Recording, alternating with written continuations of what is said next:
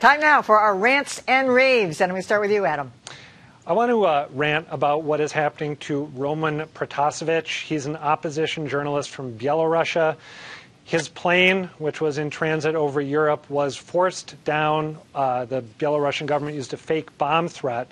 He has been detained, and based on videos that the Belarusian government has been releasing of him, and hopefully we have some of those, he is being tortured as he's being detained. You can see his face has been beaten up. He's got sort of chafe or cut marks on his wrist. And in these videos, he's saying wonderful things about Belarus's dictator, Alexander Lukashenko. It is a horrific story of a basic violation of norms, press freedoms. There is pushback from the international community. I'd like to see it be even sharper, because what happened to him is an absolute nightmare, and if it happened to him, it can happen to any other journalist. Yeah, you want to hope that somebody can step in and sanctions aren't going to do it. Yeah, no, and Russia is lending support to Belarus because that's the way they operate too. Right. All right, Mike. Well, this is not nearly as severe as what Adam just described, but I'd like to offer a rant for the former Trump Justice Department for their secretly seizing of 2017 phone records of 4 New York Times reporters. Came out a couple of days ago. This follows, I think, similar revelations last month that we learned reporters for the Washington Post and CNN also had their phone logs seized. The Trump White House was apparently trying to find out who in government leaked information regarding the James Comey investigation at Hillary Clinton's email server. The interesting thing was this is not the first time this has happened by a long shot. There's the story. Both Presidents Bush and Obama seized phone records of reporters for AP and Fox. The rules, however, for doing this were tightened up during the Obama administration after there was such an outcry. I just think it's wrong on any level, and what the Trump White House did was wrong, and for this, they get a rant. Do we have any idea what they did with it, Mike? The data? What they did with the phone records? Yeah.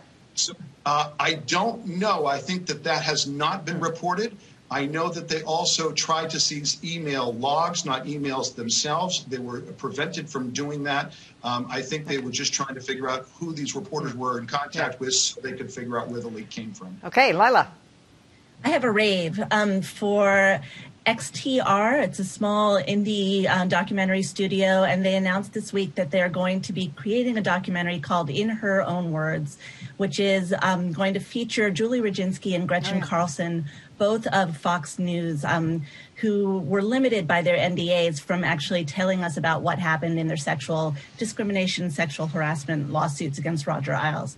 They co-founded an organization called Lift Our Voices, which is dedicated to fighting NDAs and allowing women to speak and to fight back.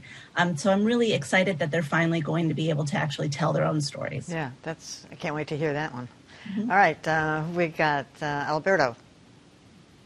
All right, my rant has to do with sports, okay? Actually, more specific, sports radio in this town, all right?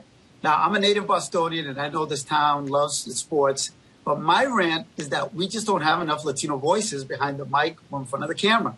Now, it's ironic because over the past 2 decades, some of our biggest sports icons have had last names like Martinez, Ortiz, Ramirez, and as I referred to earlier, we have a Puerto Rican running the Red Sox right now on the field, Alex Cora. So, look, I know we've made some progress in the last few years in having more African-American voices, and obviously more women, too, here in Boston. But 1 out of every 5 Bostonian now identifies themselves as Latino. And as of 1980, which was Larry Bird's rookie year, sports fan perspective, Latinos make up 92% of Boston's population growth. 92%. So with those kind of crazy numbers, Emily, do you think it's too much to ask to include more Latinos in the sports conversation? Yeah, I agree with you.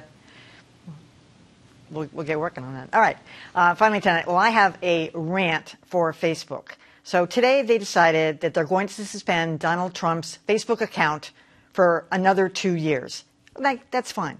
But this seems completely random, very much like they're making up as they go along, as they did originally when they suspended him. And they said that they will take a look in 2 years and decide whether the risk to the public has receded in terms of whether he is still going to be a damaging influence on on Facebook. What does that mean? I mean, if he doesn't have a voice, if he's not on Facebook now, how do they know that he's going to change? Anyway, I mean, it's good that they suspended him for 2 years, but it's crazy that they weren't more definitive.